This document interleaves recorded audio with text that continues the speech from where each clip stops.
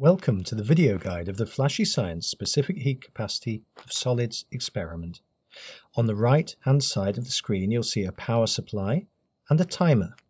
Towards the centre of the screen is a sample, and inserted into this is a heater and a thermometer. On the left of the screen is a digital multimeter, or DMM. To operate the experiment, first turn on the power supply by clicking on the power button, and then click and drag the dial to set the potential difference applied to the heater. The value of the potential difference is shown here in the display in volts.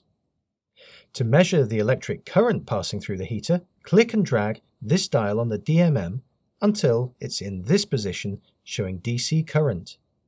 The power applied to the heater can now be calculated by multiplying the value of the current by the value of the potential difference. Click this button at the top of the timer to start time running. You can see seconds being counted on the right of the timer display, and the left side will show minutes. If the top button is pressed again, the timer resets to 0, and then press once more and it starts counting time again. To measure the temperature of the sample, click on the thermometer to open a zoomed view of the temperature scale. The red colour shows mercury rising through the thermometer, allowing us to measure temperature from the position of the top of the mercury. If the temperature increase is going too slowly for your liking, then we do allow you to cheat with this experiment. On the left-hand side of the timer is a switch. Once this is clicked, time passes more quickly, something you can see from the rate at which seconds are counting up on the timer. If we open the temperature view on the thermometer, you can see that the temperature is increasing more quickly than it was previously. Now this might be convenient for you, for making the experiment run more quickly, but be careful and use this sparingly, as you can end up missing some key data. I'll now return the switch to normal time. Now the sample is shown to be sample 1. But there are in fact 6 materials to choose from in this experiment. To choose one of these, first, remember safety first, turn off the power supply by pressing the power switch and then click on the sample. This moves the display to the sample selection screen, and the 6 different materials are now visible. Sample 1 is copper, 2 aluminium, 3 iron, 4 is lead, 5 is steel, and 6 brass. To choose one of these, just click the one you'd like to test, and the sample will move to the top of the screen. The sample can be moved now to the experiment by clicking on the green and white Confirm button. However, you'll notice that something's appeared at the bottom of the screen too. This is insulation, and you may wish to add this to your sample. To do this, just click on the insulation, and there we are. It appears around the sample. Click on the insulation again and it's removed.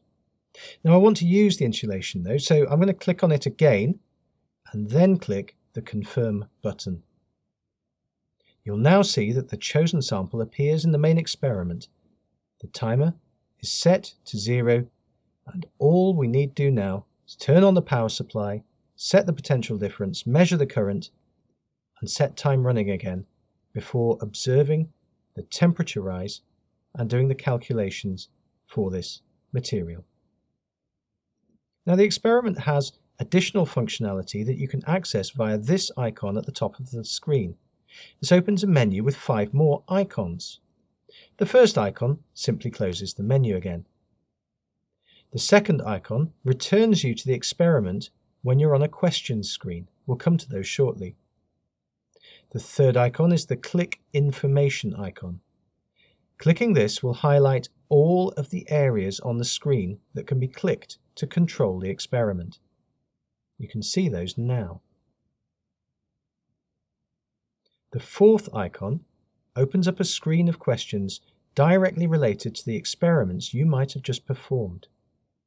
The final icon opens up revision questions that cover the area of specific heat capacity of solids more generally. All questions are answered automatically, and many contain randomly generated numbers, so you can retake them as many times as you like for practice. This experiment allows you to calculate specific heat capacity, investigate the effects of using insulation, and the effect of using different heating powers. So there's lots to do with this, and we hope you enjoy using this FlashyScience experiment.